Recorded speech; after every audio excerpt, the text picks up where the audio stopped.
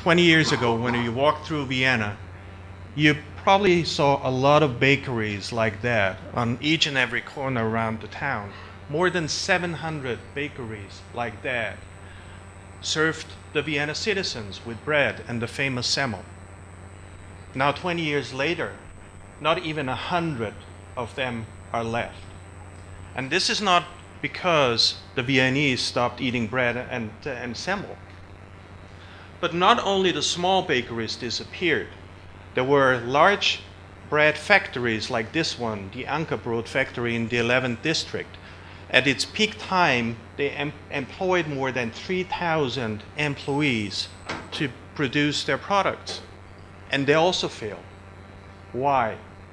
It's not that the products were of poor quality or, as I said, Viennese stopped eating bread and semmel. It was that the purchasing habits of the Viennese citizen have changed. People didn't want to go to the local bakeries anymore to buy bread. They want to go to the convenience store where they bought all the other products for their daily life. And so out of those 700 bakeries, I said less than 100 survived, and actually 3 main bakeries in Vienna supply the entire bread product range. The same thing is currently happening with data centers. There are predictions that in a couple of years, 2020, most of our current corporate data centers will be gone. Currently, there are more than 250 corporate data centers on the European market which are for sale. Data centers that once were the pride of a bank, of an insurance company, of a large enterprise. They do not fit the current requirements of today's IT infrastructure anymore. There is one company in the US called Switch that is currently building its first SuperNAP data center in Reno, which is close to Las Vegas in the Nevada desert. This single data center will have 100,000 square meters of data center space. It will utilize 150 megawatts of power. Just to give you a comparison, the hydropower plant in Vienna on the Danube River in Freudenau, which is the latest the Austrian Verbund company built, has a max production of 170 megawatt. So basically, this single data center will eat up all the power from that single Danube hydropower plant. Another comparison to that, 150 megawatt is what a city with 800,000 people use in electrical energy. And this SuperNAP that is currently being built will not be the only one on the campus. Switch has planned to develop 7 SuperNAPs on that campus. So what is driving that change in terms of IT infrastructure? We at Interaction have 3 observations. The first one is digital transformation. Digitalization in today's world is the key for a company to survive. It increases productivity, it enables innovative power within an organization, and it increases the competitiveness of that organization. Accenter, consultant company, has produced a survey over the last couple of years. They call it the Digitalization Index, where they investigate how much digitalization has taken place within an organization. And they found out that especially companies or industries which have a large competitive pressure are pretty far in their digitalization already. So you talk about companies certainly out of the IT industry, communication, electronics, but there are companies that are lagging behind in their digitalization, like chemical industry or raw material industry. I attended a conference regarding building not too long ago, and there is one Austrian company, POR, which is one of the largest construction companies in Austria with roughly 3 billion in revenue. And they have for a long time investigated how digitalization can benefit to their very traditional business, because the construction company, there is not much innovation, you may think, when you build buildings, because laying bricks on top of each other or putting concrete to each other doesn't allow a lot for IT innovation. But they have developed what they call building integrated modeling. This is a cloud-based service they developed on their own to speed up not only the design process during a tendering, and out of 10 tenders they do as a construction company, they hardly win one opportunity.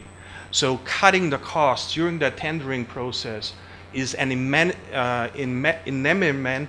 for cutting or for being profitable.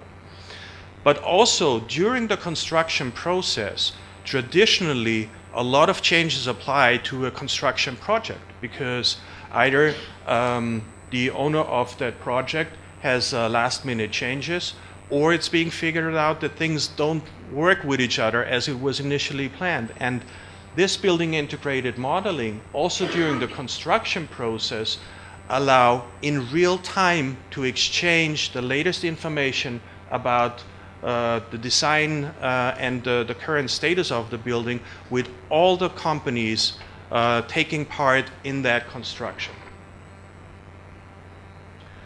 The second observation is the traffic over our networks.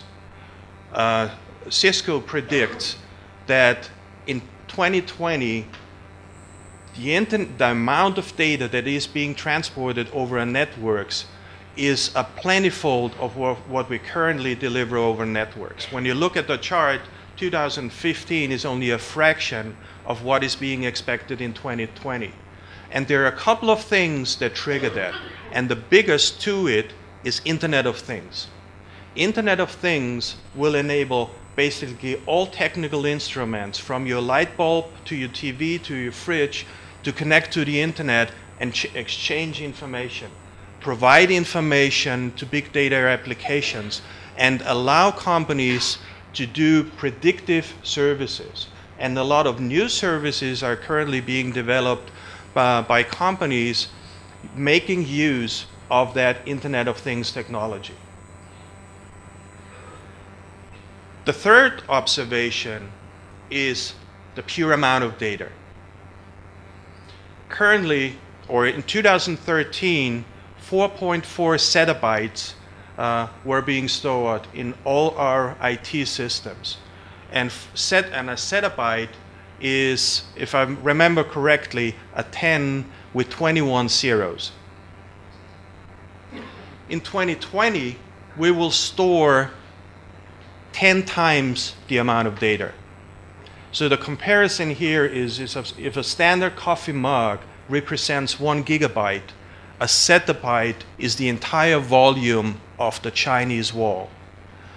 So we need to deploy systems, we need to have data centers that are capable of dealing with that amount of data.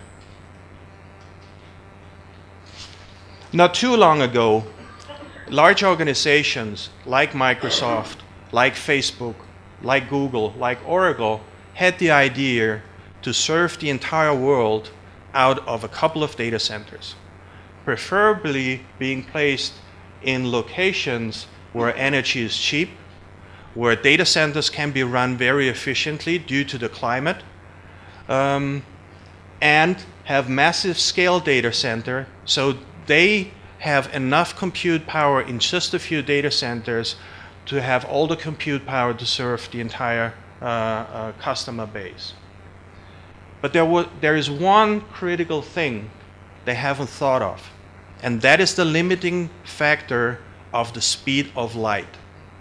That's the maximum speed you can transfer data across networks, and actually in today's network, data is only being transported with a fraction of the speed of light. But you can increase bandwidth but you cannot increase the speed data is being transported. And that for a lot of application and workloads has a limiting factor, which is called latency. Latency is the time between data is leaving the data center, being received at the user, and more or less the response time of any application. And so companies realized that they need to be closer with their application and their workloads to where the application is actually being used. So currently we talk about mainly 3 classes of data center. And please use this map just for reference. It's not a real layout where data centers like that are being located. So as I said, companies like Google, Microsoft, and Facebook had deployed large-scale data centers across Europe. Those data centers utilize electrical capacity above 50 megawatts of power. And as I said earlier, placed either where energy is cheap, where they can run efficiently because of the outside climate, like in Norway or Finland, where cooling is not that much of an issue. But that did not satisfy the latency and response time demand of their application. So they started to deploy data centers which are closer to the commercial hubs in Europe. Frankfurt, Paris, London, you name it. But even then, with data centers above 20 megawatts of capacity, for certain application, that was still too slow to address. For example, banking applications, where it really matters how fast a transaction is being transported. So companies started, and Interaction is one of them, 20 years ago already, to build large-scale data centers, which are really close to the eyeballs of this world, close to the users, to minimize the transport time between the data center and where the data is actually being consumed. One of them is Interaction's Cloud and Carrier Hub in Vienna. This campus of data center currently offers a capacity of 24 megawatt in Vienna. But why is co-location one way of solving the problems? You first have scalability. Enterprises, system service providers, managed service providers can scale the amount of data center capacity according to their current needs.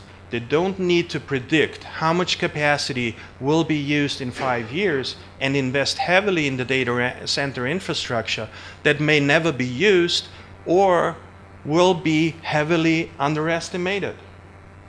You can achieve higher power density.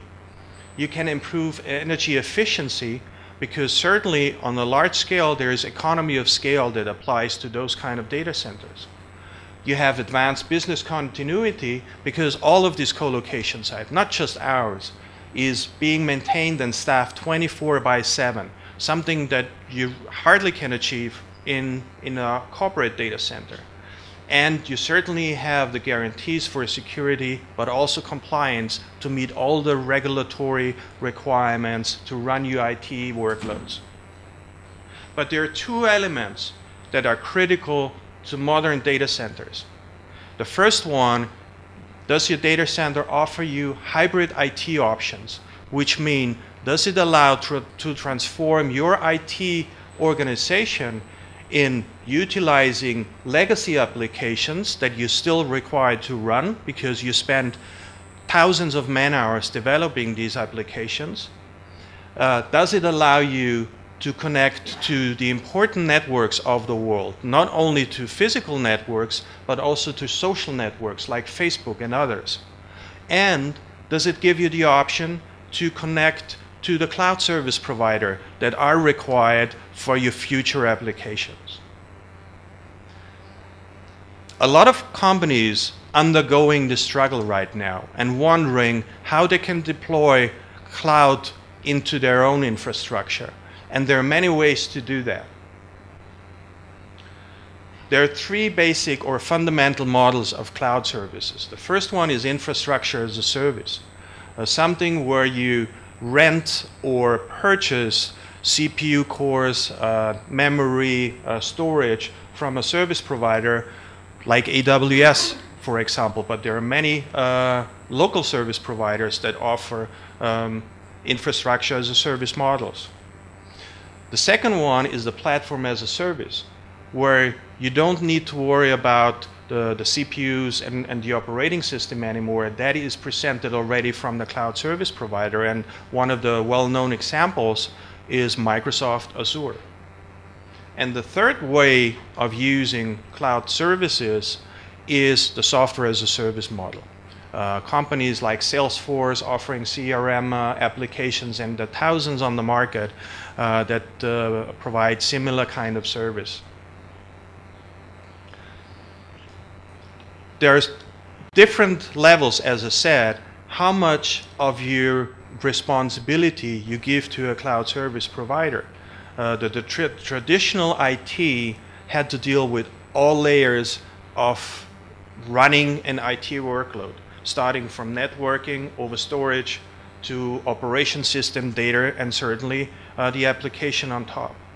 With infrastructure as a service, you rely on somebody that professionally provides everything up to the virtualization layer, and you deploy your operation system that you want to run your data and application on. Then there is platform as a service, where you only need to care about your data and your application. And the last one, as I mentioned, is software as a service, where you use commodity software off a shelf and deploy it into your IT infrastructure. And you don't need to worry about all those kind of things anymore.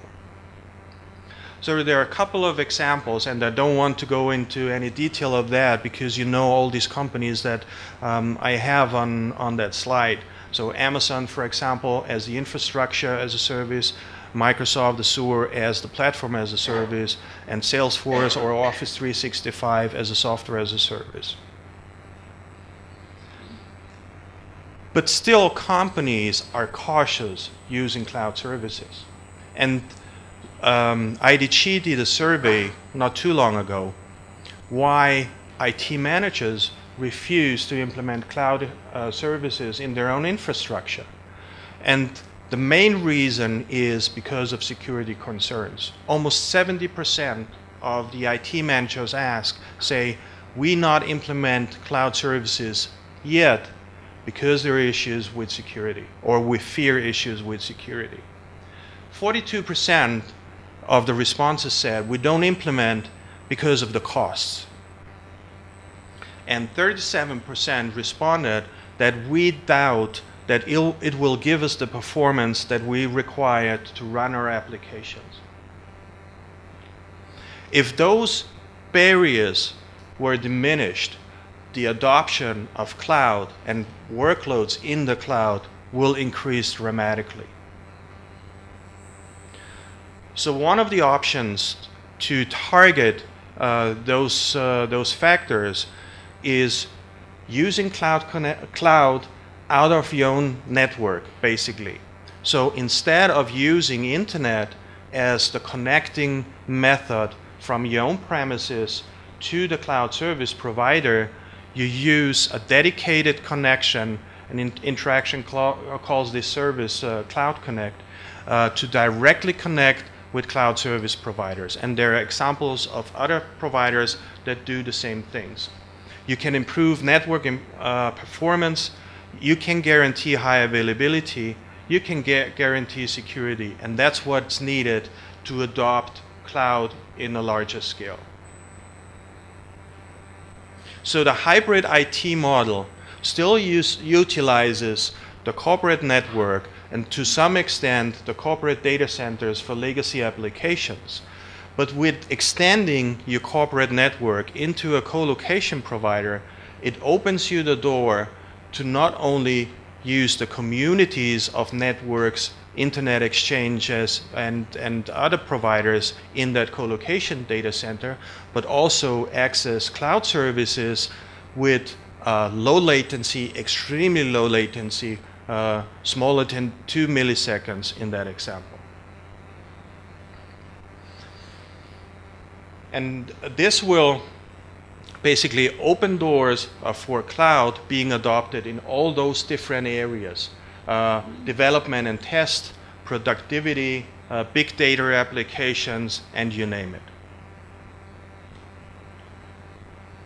Gartner says by 2020, it will be rare as a company now not having an internet policy for a company not having a cloud policy.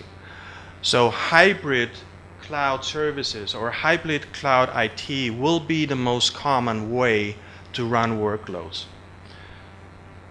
So the next time you're in Vienna and bite into a SEML, think about if your IT infrastructure is ready for adopting those digitalization, and if your infrastructure that you run and operate will meet the requirements of the future. Thank you.